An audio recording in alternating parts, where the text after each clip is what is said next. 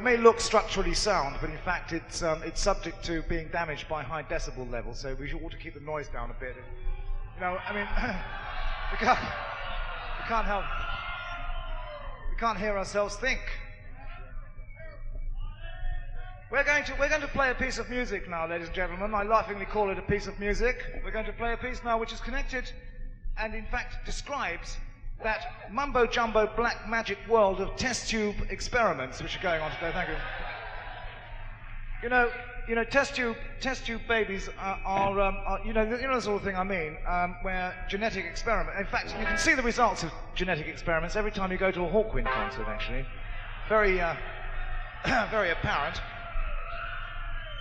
But I see no signs of it here tonight. Actually, that was a wicked one, wasn't it? That was wicked, actually. We're going to actually now, we're going to enunciate a piece of, we're going to recite, in fact, this piece of music. That's the word, recite. And we're going to do it with the aid of, ladies and gentlemen, I'd like to introduce Crankshaft while I'm here, with the aid of Stephen Pond on the guitar, ladies and gentlemen.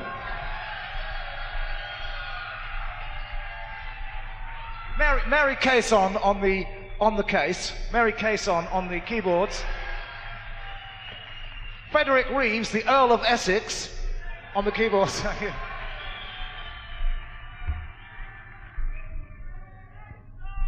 Roland 707 on the drums.